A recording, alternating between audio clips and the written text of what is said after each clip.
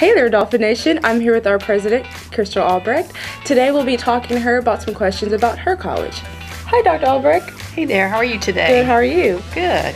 So, it's Friday. It is Friday. It's Valentine's Day tomorrow. Yes. Are you excited? I am. I'm all in my red. I And you look nice in your red. Thank you. And it's school colors. Yes, fins up. So, where did you go to community college? How did you know I went to community college? You're a president. You are thebomb.com. Oh, wow, that's cool. So I went to community college in a small community college part of the SUNY system in upstate New York called Jefferson Community College. And it was a great experience for me. And I studied medical laboratory technology. And while I was there, I actually was a student worker. And I worked in the lab and prepared fruit flies for the biology department experiments. And, poured agar media for the microbiology labs and all sorts of things like that. And I also worked at the switchboard of the college back, when they had switchboards. So, back in the day. Back in the day, yeah. And interestingly, I ended up teaching at that college. I became a full-time tenured faculty member years later. Wow. So it's kind of cool. That's cool. Yeah. Really cool. So, Brittany, I think you have some questions for Dr. Albrecht as well. What did you study in college? So medical laboratory technology, which is was a 2-year degree program to train me to go out into work in a hospital lab. Generally, that's what you would do, is work in a hospital laboratory. And I did that. I finished my college degree program in 2 years.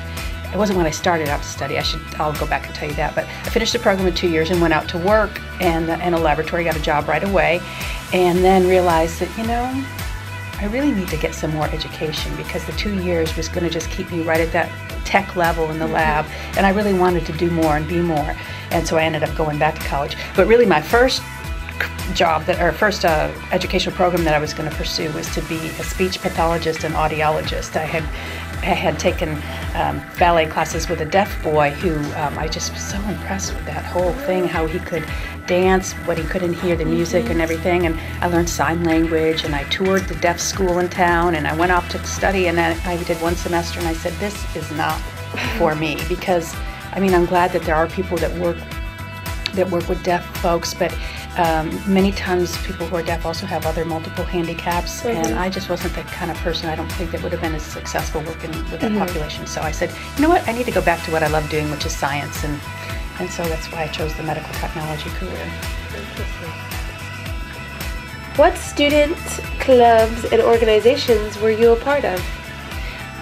Well, when I was at community college, I was in the drama club. You would appreciate that. And yes, I was really horrible. I had this one role. I had a role as I was a maid, and I had to carry this tray out and say a couple of words, and I tripped going up the steps. No. It was horrific. You had one job. I had one job to do, and I blew it. Yeah, I was in the drama club. That was short-lived.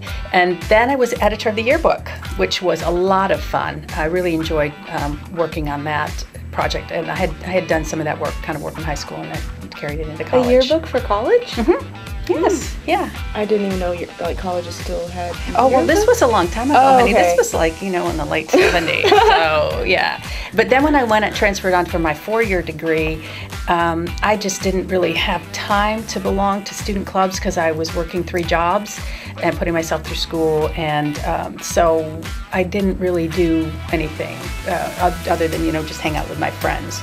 But one of my jobs again was working in the lab at the college, so that was kind of that kept me engaged. And then I would work nights and weekends in the hospital lab. So it was great. Another great thing about community college is because I did that first 2 years, I didn't have to work at McDonald's. No offense to anybody who has to work at McDonald's, but I could actually work in a real career field, at a lower level, while I was continuing my education to advance. So it was really wonderful. That's cool. So what's the best thing about being a college president? You mean besides getting to hang out with you guys? Yes, besides, yeah. Oh, well, there's so many great things about working at a community college, period, but getting to be here and really feel like all the employees do, that we get to have an impact on people's lives, hopefully in a very positive way. We're helping people change their lives by coming to college and earning their degree, and then going out and doing wonderful things in the world. So, and in this position, I get to maybe have a little more influence over the way that occurs, about how the organization runs, and contribute in that way. But I think any of us that work in a community college are just blessed to be able to be a part of students' lives and watch them on that journey. Absolutely. I couldn't have said that better. That's perfect, exactly. Yeah, it's wonderful to be here. I mean, I've devoted my life's work to being at a community college, and it's been just wonderful. Well, we're happy you're here. Thank you. Me too. So what's the one thing about yourself that ACC students would be surprised to know about you? Well, I think I saw it on your face when you came into my office today. When you looked up here, oh, you saw those drum roll, please. Those medals. Yes.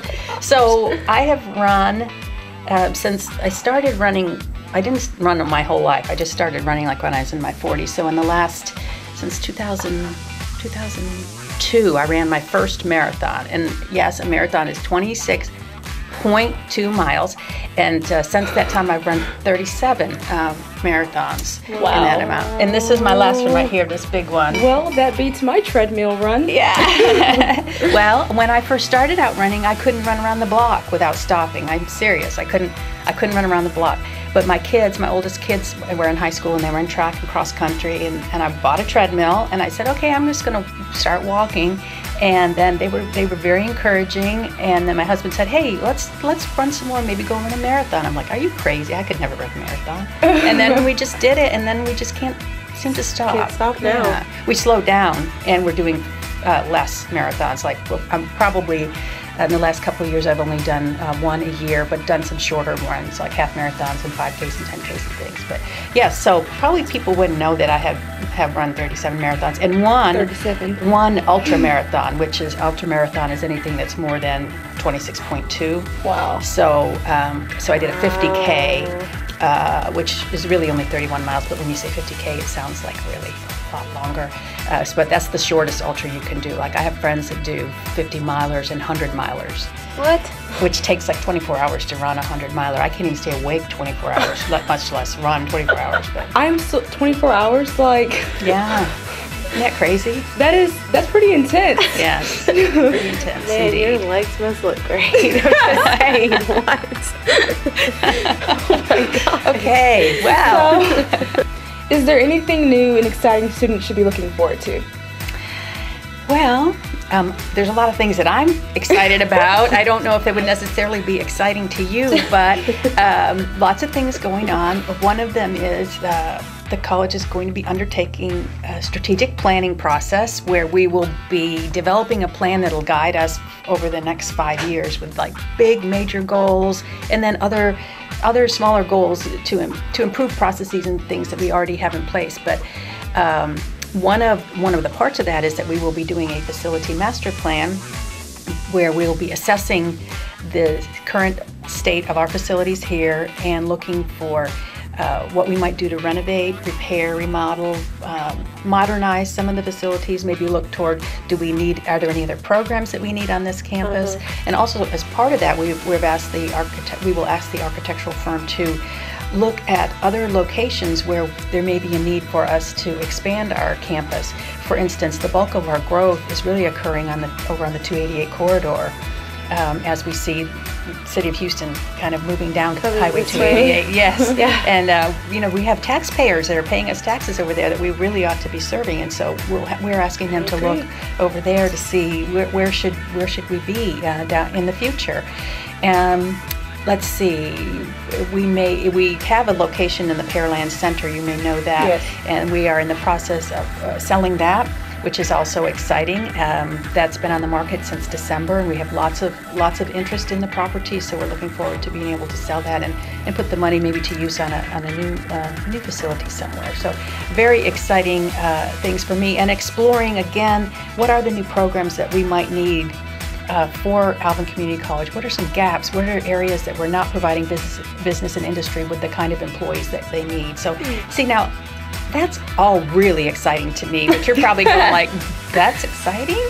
Excitement is like expansion a is new always club. exciting. Yeah. So those are some of the things that are going on that big picture wise that we're looking at here, and that I'm really excited about. Well, I'm excited about it. Yeah, I am too. And And you can, of course, you'll be graduated and long gone, but you can come back and see what we do. Like, hey, I went there. Yeah, I went there. I remember way back when. Yeah. So, Oh yeah, gosh, that's really way back good. when. And of course, look forward to continuing to recruit and attract wonderful students like yourselves and provide them with great educational opportunities here. Well, thank you. Thank you. Well, thank you so Flattered. much for letting us talk to you today, and we were really happy to kind My of get pleasure. to know where you came from. or Yeah, where where I you're run to. going. Where she's running to with her shopping bags. Will you help us sign off the Dolphin dish today? With the fins up? Yes. Alrighty, I'm there. Ready? Fins up!